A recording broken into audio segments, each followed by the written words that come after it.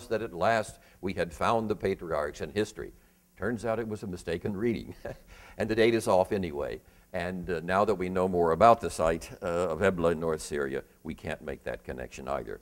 Now what I want to do is to turn to the slides and show you some of the things we've been talking about in rather rapid fashion, and then come back to the end to ask the question of whether there is indeed any history that we can recover archaeologically from these stories as we have them in the Hebrew Bible.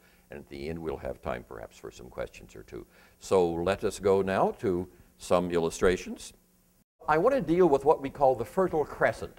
That is that long arch of green surrounding the desert, stretching all the way from the Arabian-Persian Gulf at the right lower part of the screen, up through the Tigris-Euphrates valleys, up through Syria, down into the Orontes valleys in Syria and Lebanon, down into the Jordan Valley in Israel and Jordan. And of course it is back and forth along that crescent that pastoral nomads have always ranged, not settling in the river valleys as agriculturalists or urbanites, but rather pursuing a pastoral lifestyle, moving seasonally with their flocks. And they move particularly in the fringe zone between the green and the brown here. That is to say, in the area of 4 to 8 inches of annual rainfall, which is too little to sustain crops, but is adequate for pasture land. So it's clear the biblical stories are set along the fringes of the Fertile Crescent. That much is realistic, and nomads are still to be seen in those areas today, as we will note in a moment. Now, if you go to Syria today, or Iraq or Iran, you still see modern cities on the remains of ancient walled cities, but yet in the shadow of the city walls, you still see farmers and nomads. And these various lifestyles have coexisted from very early times. So again, the descriptions of town life and of urban life in the Bible are realistic on the basis of what we know. On the outskirts of Baghdad, which I wouldn't recommend visiting just at the moment, you will see the remains of ancient Sumerian temples dating before 3000 BC. In other words, already there were flourishing urban civilizations in Mesopotamia at least 1,500 years before the Bible places Abraham there. Here you see a modern reconstruction of one of these ancient Sumerian temples, monumental architecture dating before 3000 BC.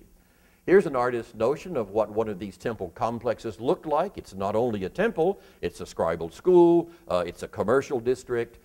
Perhaps a third of the population and a third of the domestic product went into the temple and the temple economy and the society. In other words, religion was at the very heart of these early Mesopotamian city-states, long before the time of an Abraham. Here's another artist's notion of the reconstruction of life at Ur, and this is a banquet scene. In the background, notice you see the ziggurat, the stepped temple tower. This, of course, reminds you of the story in Genesis 11 of the building of the Tower of Babel, and scholars have long pointed that out. Now, that happens still to stand, and here it is, partly reconstructed on the basis of Sir Leonard Woolley's excavations. My wife and I once spent one night camping on top of this and nearly died both from dysentery and from a dust storm that came up. But this is the ziggurat, and it dates already at least 2300 BC. Again,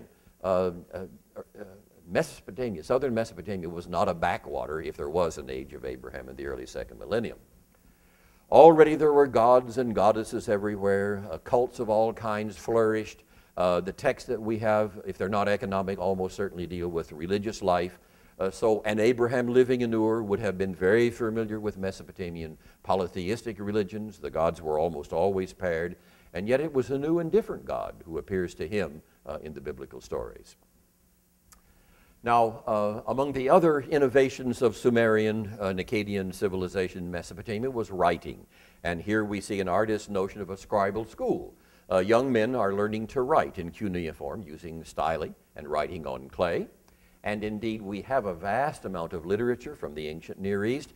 Here, for example, is a cuneiform document. This is the famous Babylonian flood account, which is very similar to the flood story we have in the Hebrew Bible. Astonishingly similar, and yet it has to be at least 1,000 years older. So we're dealing with a literate society. In other words, if there was an Abraham living there at the time, he would not have been a country bumpkin. He might have been an educated person and a sophisticated, worldly person. There was a great deal of wealth in these cities. This is now in the Philadelphia University Museum and part of the royal cemetery that Woolley excavated, a lovely harp in lapis lazuli and gold.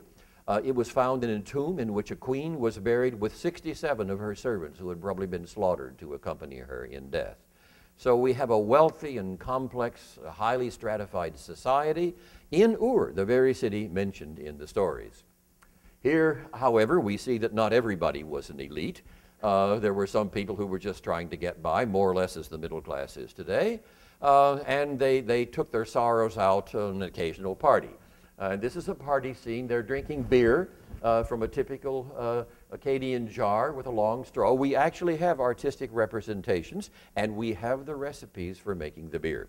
I've tried it. It's not really very good, but it was the best they had. So we can reconstruct life in the city of Ur in surprising detail at all levels of society as the result of archaeological excavations over nearly 100 years now.